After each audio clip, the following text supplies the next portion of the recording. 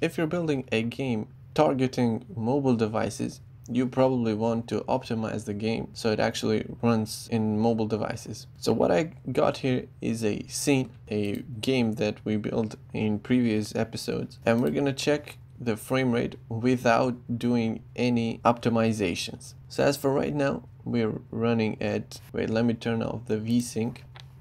We're running at 80 frames per second, and it's basically using all the resources of my computer. To make the measurements a little bit more accurate, I'm using fraps to capture the frame rate of the game. So as for right now, without doing any optimization in our scene, we are currently hitting 73 frames per second.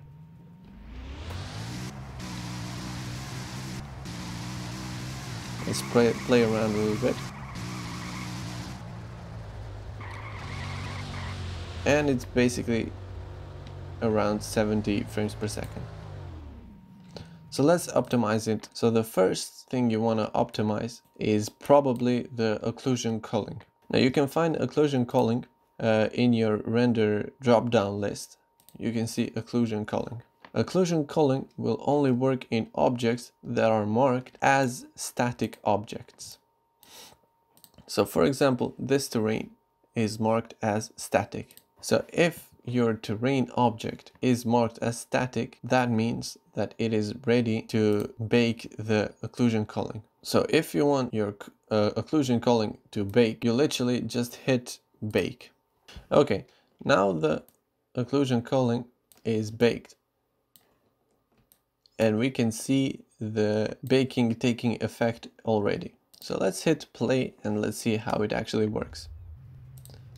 So right now we're visualizing the baked elements of this game.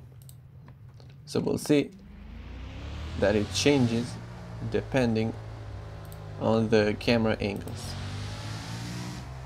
but it obviously doesn't affect the gameplay.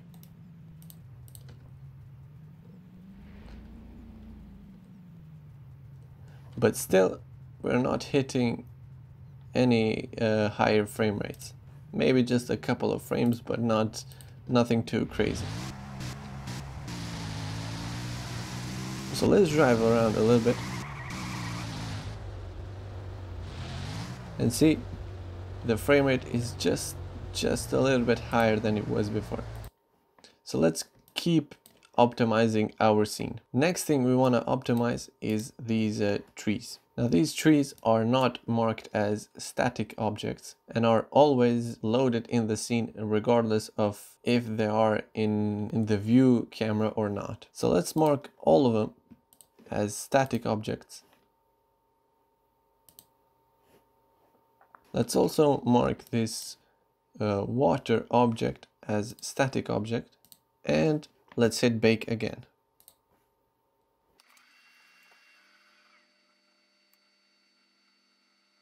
Okay, now it finished baking, and let's see the visualization.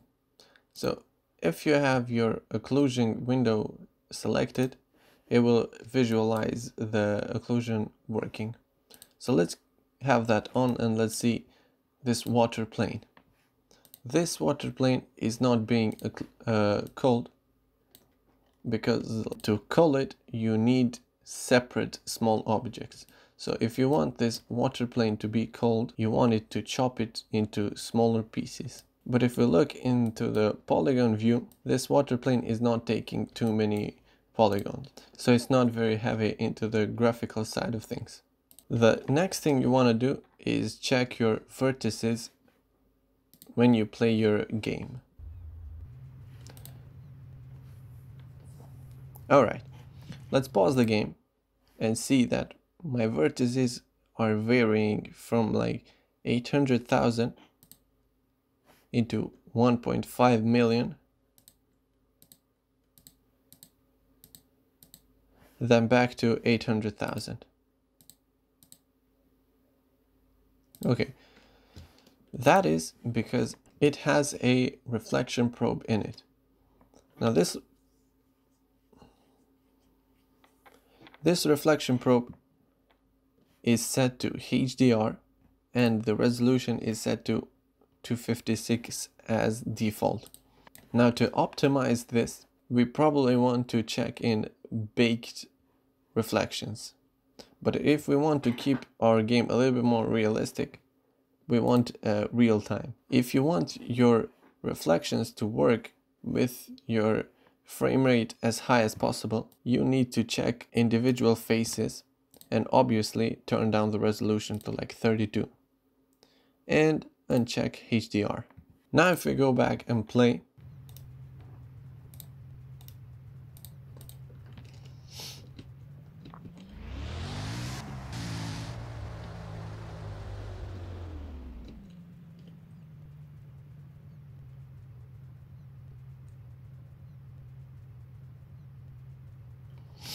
our frame rate is still at 78, 79, which means it has increased it, but just by a little bit. And that is because in this camera object, I have post-processing. Now this post-processing will slow down the game too much. And that is because I'm using ambient occlusion and color grading. These two effects take up a lot of performance. So if we untick them and hit play again,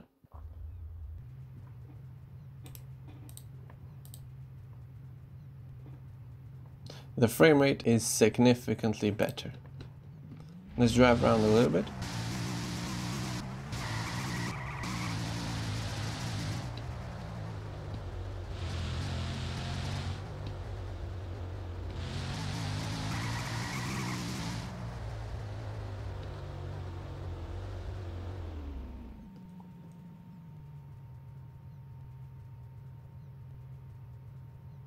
Now the frame rate hits almost 100 frames per second. Now that is not everything optimized yet. If we want all the frames we can get, we have to disable completely the post-processing and hit play.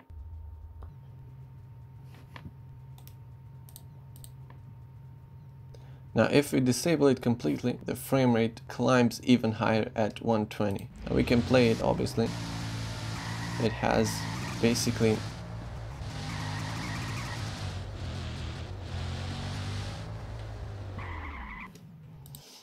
but there is obviously more we can do to optimize the frame rate in our game. If we go back to our player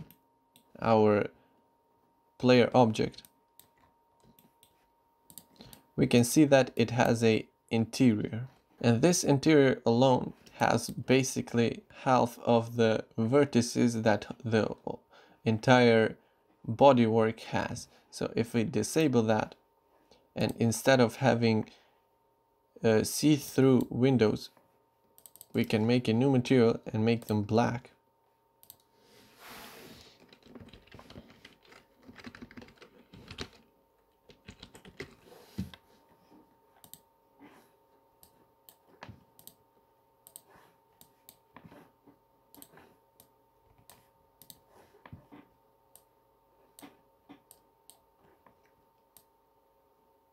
Make them a little bit shiny.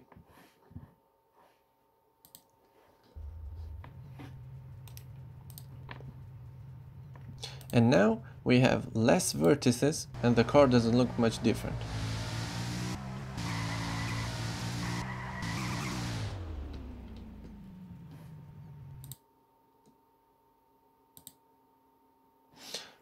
Okay, so now the maximum vertices hits 1.1 million instead of 1.5 that it was before. Now we can do even more to make our frame rate even higher. Into our model, we can make the reflection probe baked. So let's make it baked.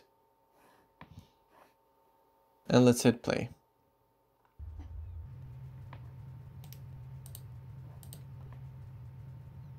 Now the vehicle doesn't look very realistic, but the frame rate is higher. And our vertices count is much lower.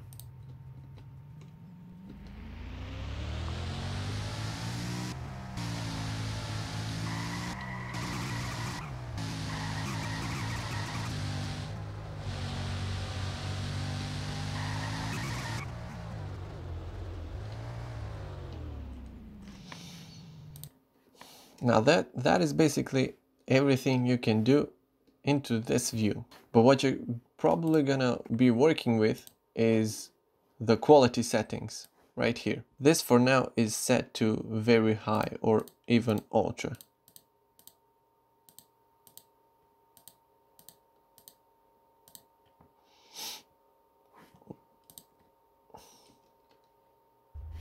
Now to really see the difference between these is that modifying these will give you the very best result you can ever want. So right now we're set to ultra, which is running at 120 frames per second. And if we change that to a lower graphics setting, the frame rate will obviously be much higher. So if we set it to the lowest, graphics will be obviously the highest.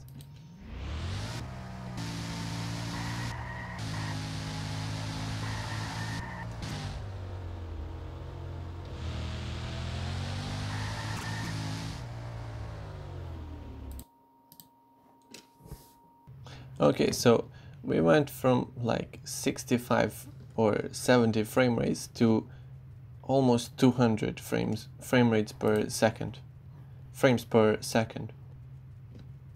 So that is how you do optimizing in Unity. And also, I want to say one thing for level design. So if you're building a track like this one, and this track is basically just one single object, that is not good for the performance. What you want to do is make this road into little pieces. So maybe cut in here and in here and in here. So it's little tiny pieces. So when you call it, these portions that are not in the camera view will be called and not loaded in the GPU. That will help a lot if you're building a video game for mobile devices.